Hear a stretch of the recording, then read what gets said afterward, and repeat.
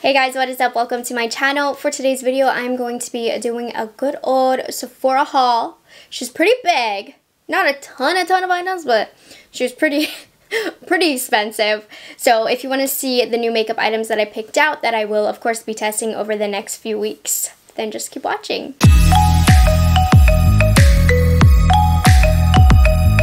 Hi guys, if you're new here, my name is Morgan. I am a product knowledge enthusiast. I just love knowing anything and everything about all of the new makeup on the market and sharing my thoughts with you guys.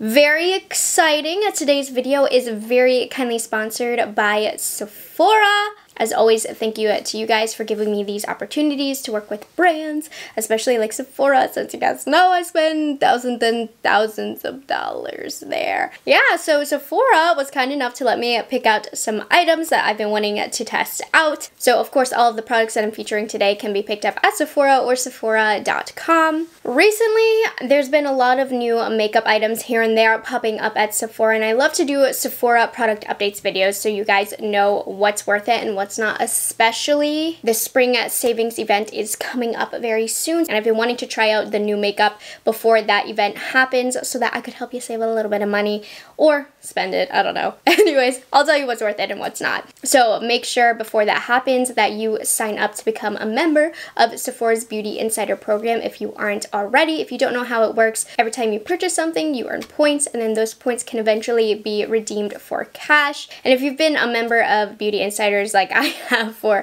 a very long time, eventually you may join me up at the Rouge tier and you get early access to certain items, which I really like. And then of course my favorite part is saving a little bit of money at checkout all the time. So I will put the link down to that if you're interested in signing up, because with the upcoming event, you're gonna need to be in the Beauty Insider program. Without further ado, here we go. So the first item that I picked out is from Sephora Collection.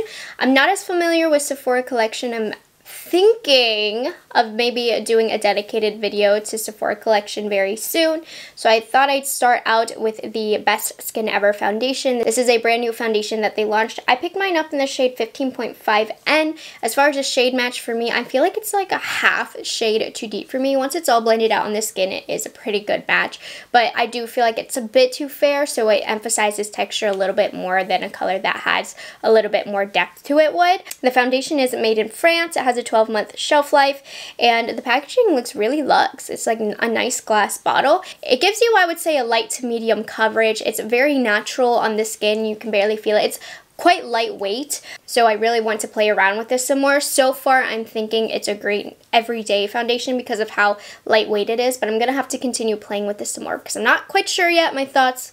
I've only been wearing it for like 20 minutes. The next item that I picked up, I fell into the buzz and I wanted to let you guys know my thoughts. I finally picked up the ABH Brow Freeze Brow Styling Wax. This has been quite popular, and it really, I feel like it's glue for my eyebrows. It's a really cool gel consistency. It's like harder. It's not jelly like it looks.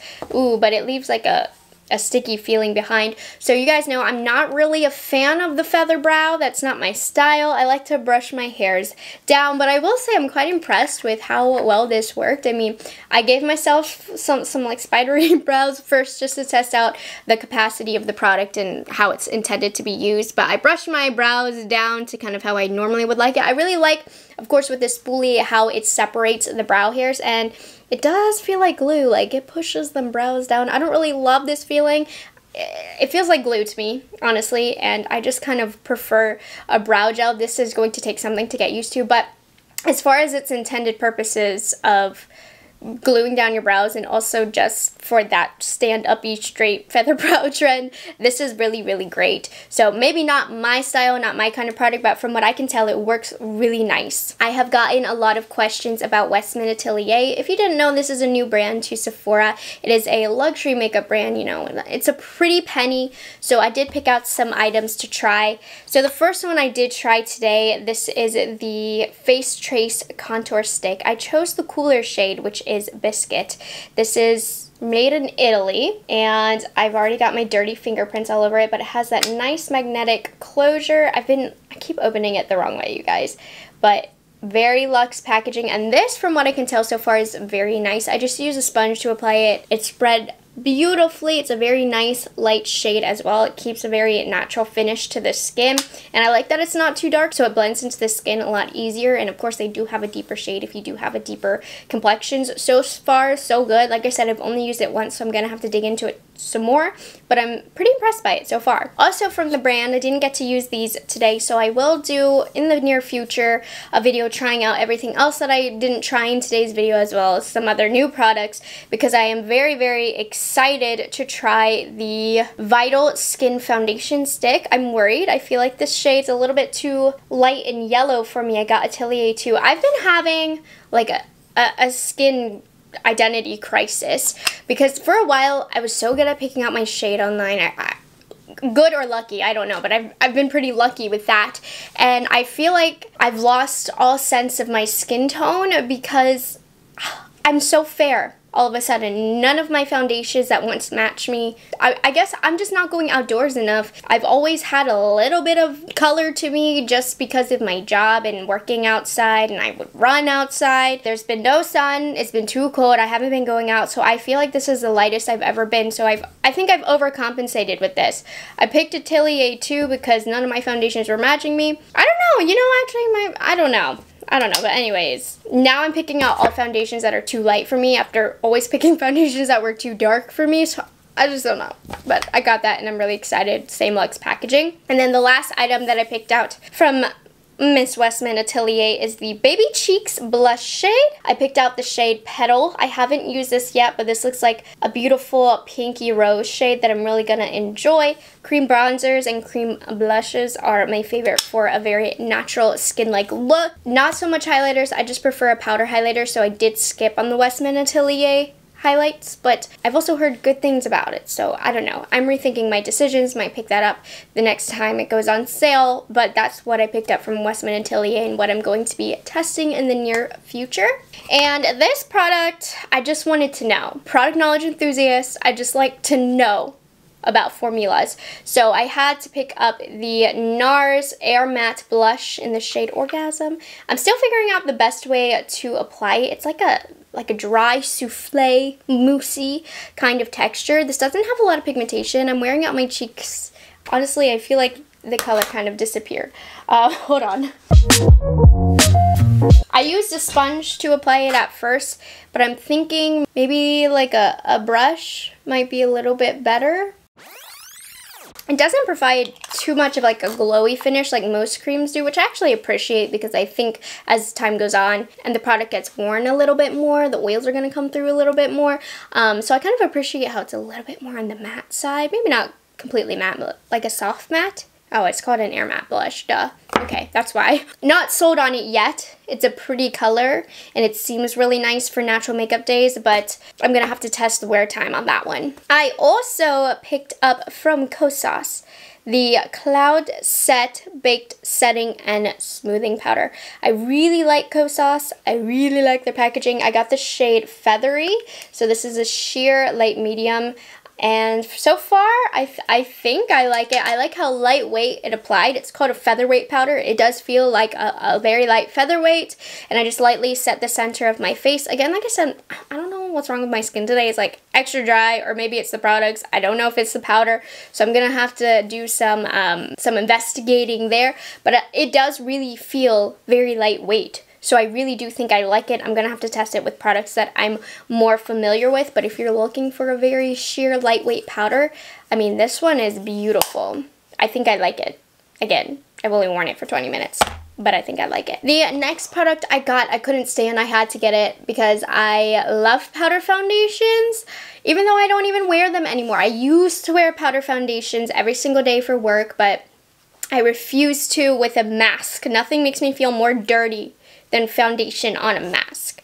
But I had to try out the Fenty Beauty Pro Filter Soft Matte Powder Foundation. This guy, everybody's going to Italy now. I love it. Made in Italy. I picked up the shade 230, which is the shade I wear in the foundation. I haven't tried it yet. Haven't touched it yet. Can't say anything about this, so I will definitely have to update you in like a Sephora updates video or something of that nature, but I'm really excited about a new powder foundation. Powder foundation is now currently trending, and I'm so excited about that because I've been preaching that powder foundations are amazing for a while now, and I'm happy to see them getting some love. I picked up 2 eyeshadow quads. So, as you know, or you may not know, my mom and I do plan on one day moving out of my parents' house when the world decides to change, when Jose's immigration stuff goes through, all of that. So we're basically going through a divorce process with our makeup collections, because before we would share, we would buy items together, and I am planning on moving out, so I've been purchasing items that I feel like I would miss and that we can't split. So I did pick up a Charlotte Tilbury quad in the Queen of Glow. I had to have it. It's one of Charlotte Tilbury's best. It's one of the best formulas. I get asked a lot, what quad should I start out with from Charlotte Tilbury? I have to say this one because the formulation is really unmatched and these colors are just phenomenal, and I just would feel like a phony not having this in my collection. So I did decide to purchase this or repurchase it, whatever, so that it could come with me because I need to have it in my collection. So if you're interested in Charlotte Tilbury, this is definitely a formula that is worth the money. And not every single one of her quads are worth the money, but this one is. And then, as I slowly grow my Tom Ford collection, I picked up one that was highly recommended by you guys, and it's just fallen to the back burner, but eventually I was able to pick it up. I decided to pick up Disco Dusk as I grow my Tom Ford collection. And like I said, you guys were like, why don't you have Disco Dusk yet? And I went, or Disco Dust, excuse me. I went through a bit of a roller coaster applying this one. And the fact that I went through a roller coaster, does that make it worth the $88? That's up for you to decide. But this shade, beautiful, very, very pigmented. This shade right here is the one where it sent me through a bit of a roller coaster. It's one of those formulas where it's like, you can't tell if it's just really blending amazingly or if it's disappearing. So I couldn't really get the depth that this has. Like, the pigmentation wouldn't stay. When I would apply it to my eye and I would blend it out, it would go to a really soft gray haze, as you can see what is on my eyelid right now. It's the kind of color where if you put it down and you don't blend it out, it's gonna stay in that depth. But if you blend it out, either it blends out so good or it disappears. I'm still trying to decide. I'm not sure. So either it blends amazingly or it disappears. That's up for debate. This shade right here, really beautiful shimmer shade. It's not necessarily a shimmer, I would say more so of a satin. It has a soft sheen to it. So when I first applied these 3, I was like, that's okay. It's fine. Tom Ford.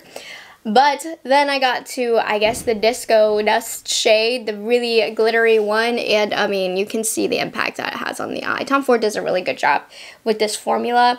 I swear, it's his secret sauce to thinking his palettes are amazing, because I was like, before with the base shades, and then you put this on top and you're like, whoa! So, I mean, she's really cute. I really like it, so. Contrary to the Charlotte Tilbury, while this one, I like it for sure, there are definitely ones that I would recommend first before picking this one up, if that makes sense.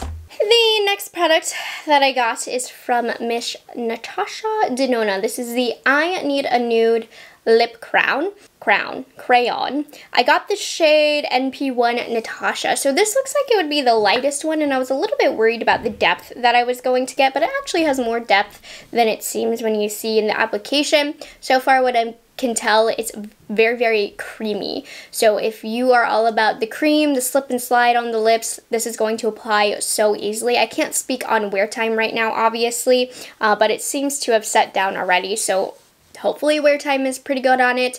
I really like the colors that she has, and these are very creamy, just like her lipstick, so they're going to pair very well together. And I really like the shade Natasha. Now, if you go on the website, you can see that there are other lipstick shades of hers that she would recommend with the lip liners. And I just felt like, as a huge Natasha Denona fan, I needed to try this formula, otherwise like I'm fake. Like, I needed to know, so I picked this one up, and I'm very happy with the color. I think it's a nice neutral pink, leaning a little bit more cool. It's going to be quite a versatile color with a lot of different lipsticks, so I like it. If you saw my #1 bestsellers at Sephora video, I picked up a Dior lipstick for that because it was the #1 bestseller. I had to do it, and I got another one. I had to.